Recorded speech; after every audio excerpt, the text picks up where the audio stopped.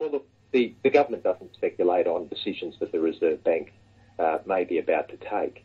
But what we would say is that interest rates cuts are always welcomed by families and small businesses right around the country. I find it extraordinary that yesterday Mr Hockey was out there barracking for higher interest rates. Let's not forget, when the Liberals were last in office, Mr Howard once famously said interest rates will always be at record lows under the Liberals. But now it seems that Mr Hockey and Mr Abbott actually stand for higher interest rates. We believe David, hold on. What did he actually say yesterday that you pinned that claim on? He said that interest rates should not be cut. No. What he said was, when interest rates come down, it's a sign that the economy is not going well. That's what he said. He's not saying, I want higher interest rates. He's saying, when a Reserve Bank is forced to cut interest rates, then the economy is not going well.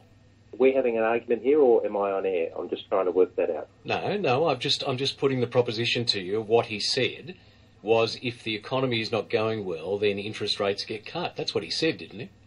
Well, they also have a pamphlet that Mr Abbott is brandishing around at every opportunity that says that under the Liberals, interest rates will be cut. There is a major contradiction here in the argument that they're putting.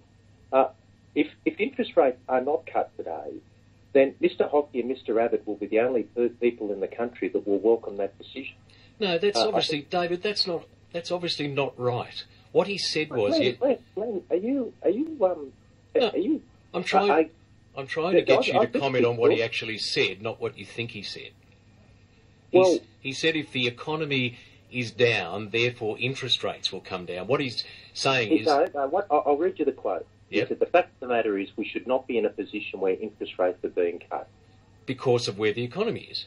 No, that's not what he said. He said that we should not be in a position where interest rates are being cut. Now, on the one hand... Go on.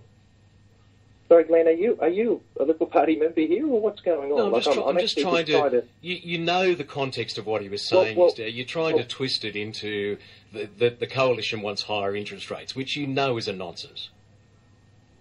Sorry? You're trying to twist his comments into the fact... Sorry, what's your surname, Glenn? Daniel, why? This is extraordinary. I've never experienced anything like this. Do you do this all the time? David, I'm just asking you a question.